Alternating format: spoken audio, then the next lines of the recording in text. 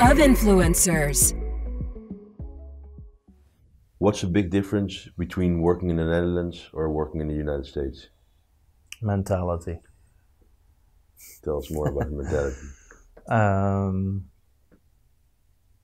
Americans at heart are real entrepreneurs. So that means that they have a mindset where they always think like, how can you generate business and how can you run a deal? So that means that I can go into New York and within 30 minutes I can make $100,000 deal.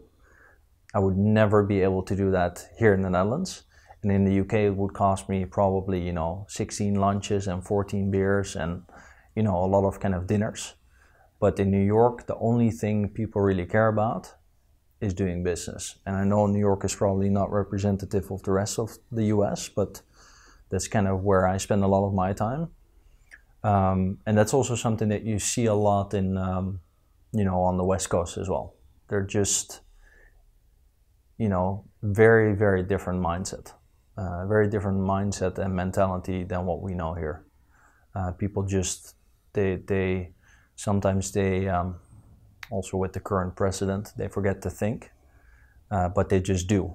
And sometimes that's a really big difference if you want to have a real impact in the world.